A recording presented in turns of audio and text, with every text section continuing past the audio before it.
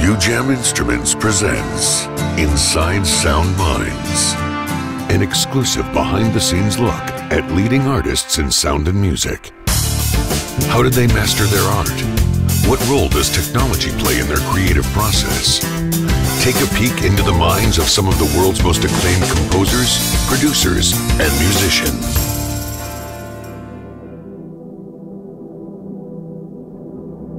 Everyone's got such a different spin on music, and I really think it's important for people to express themselves and be creative, especially with everything that's been going on recently. I just love new technology, and I love the way that it allows people to express themselves. Hi, I'm Laura Escudé. I'm an artist, entrepreneur, live show designer. I make future classical music. I love to produce and perform electronic music mixed with organic sounds. When I was growing up, I was a violinist and I was playing classical music. I was reading music off of a sheet of paper and I didn't know how to improvise. I didn't know anything about how to create my own music.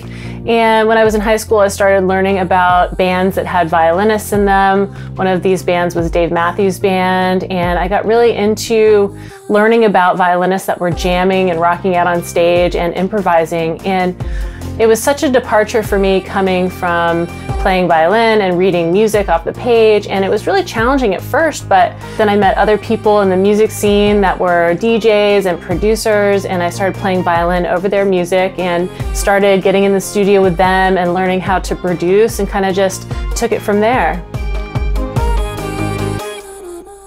Right now I call my sound future classical, and my sound has morphed many times over the years, but really the core of my sound is just this classical, very symphonic, cinematic sound.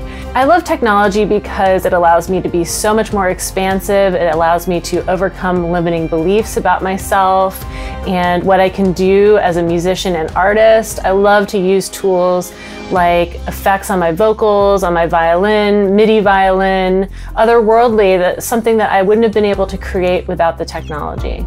I'm really influenced by artists like Imogen Heap. She is truly a pioneer in the music and technology space. She even created her own MIDI gloves that she uses to control her vocals in real time on stage. She does a lot of music technology training and teaching, as do I. So I really look up to her as a pioneer in this space.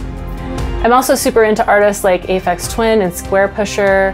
When I first heard their music, I was floored. I'd never heard anything like it before. It was just so chaotic and crazy, but yet beautiful and melodic and just interesting. And that really got me into the realm of IDM music, or intelligent dance music. And I just fell in love with that style and started producing that shortly thereafter.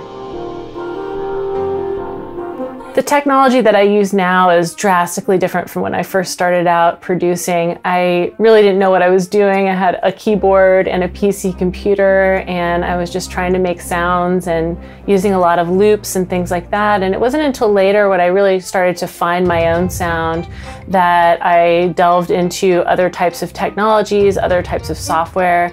And so now I have a blend of in-the-box stuff. I use Ableton Live for composing and producing and performing, and so everything ends up in Ableton Live, but I have a lot of hardware now. I've got a lot of synthesizers and outboard gear that I utilize just to get those organic, natural, analog sounds into my productions.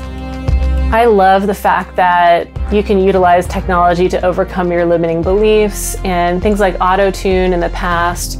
I was a purist, I really didn't like it. I thought, if you can't sing, you shouldn't use auto-tune. And then I started working with artists like Kanye West and was doing his auto-tune on his tours for many years. And I realized that artists like that who don't have a singing background can use a tool like that to express themselves. And it completely changed my perception of using plugins and effects like that on stage and in the studio. And I just think it's really beautiful because we've got these limiting beliefs like I can't sing or I can't play a keyboard, and now there's all these tools out there that you can utilize to overcome these things. And I just think it's wonderful that we are in an era that all of these tools are available for artists and people who are learning how to express themselves creatively. If you're just starting out, I definitely recommend purchasing a few things and really doing your research and finding what it is that really speaks to you as an artist, and just sticking with that, really learning that one thing or two things, really just deep diving into those things, because when you get a lot of different things, sometimes you can have anxiety or it's an overload of choices and your productions just don't end up being the same as if you just really learn one tool and learn it super well and just become best friends with that tool. And so that's what I recommend if you're just starting out, just to grab a couple of things. You don't need everything. You don't need all the things that I have here in my studio. You just need a couple things that speak to you. And if those turn out to not be the right things, then you can always trade them in and get something else. Ujam Strings is such a great software plugin. I love that as a violinist and as a composer, I can just reach for it and play one note and get some amazing riff that I wouldn't have thought of. I mean, it's really for people that are just starting out with strings and also people who have been composers for a really long time. I think it's just one of those universal types of software instruments that can speak to a wide range of composers and producers.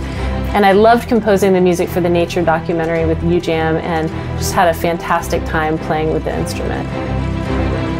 Strings isn't just for composers that are doing realistic sounds of orchestras. It's also for electronic musicians who want to put some weird effects on strings and create otherworldly sounds that you don't hear all of the time. And I love the fact that strings is so versatile and you can do both of those things within one amazing software instrument.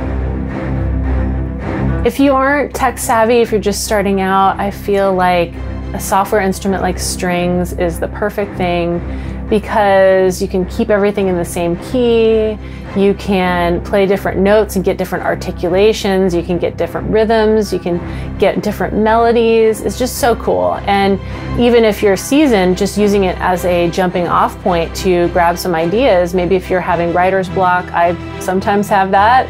And when I sit down at the computer and at my workstation, it's just really cool to be able to reach for something that gives me that immediate gratification and inspiration.